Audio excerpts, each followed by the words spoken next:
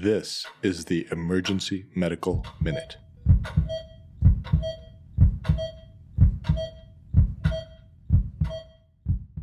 The Emergency Medical Minute is excited to announce that we are now offering AMA, PRA, Category 1 credits via online course modules.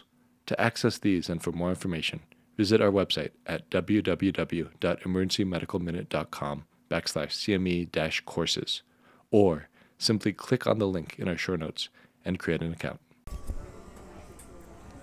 All right, good evening, everybody. So I think everyone's aware that we have Droperidol back, and I personally have had some good experience using it for nausea, vomiting. I've used it a little bit for sedation, but there was an interesting study I saw recently that compared Droperidol to other medications for sedation of agitated patients in the emergency department.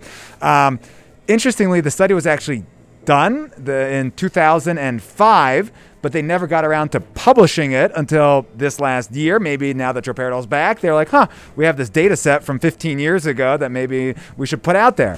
So what they did in the study was they compared 5 milligrams of IM Droperidol to a couple doses of Geodon and then a dose of Ativan IM. And it was a well-done, double-blinded, randomized trial in an emergency department.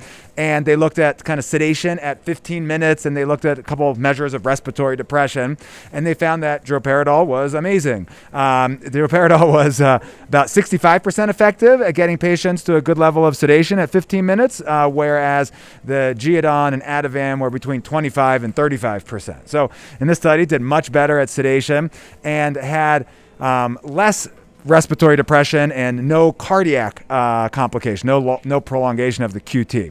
So, some more data that Droperidol is probably good and safe for sedation. I think we should keep trying to use it, and seems good.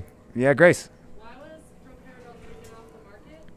So why was Droperidol taken off the market? That is a pretty long and complicated thing, but the answer is that there were some potential cases of QT prolongation with torsades, and then the FDA gave it a black box warning, and then it got taken off the market because it stopped being manufactured. So no one in the United States was manufacturing it. So it wasn't banned, it's just that it was not available.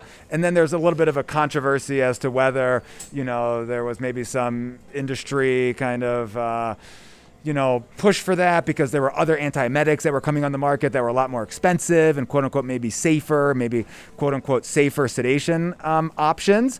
But it was not. And then in those 15 years, basically, that it was gone, they looked at the data, and a lot of people said, well, it was never really proven to be any more dangerous than regular Haldol or any of the other antipsychotics. There were just maybe some misapplied data and maybe a little bit of controversy there. So in general, it seems to be a very safe medication.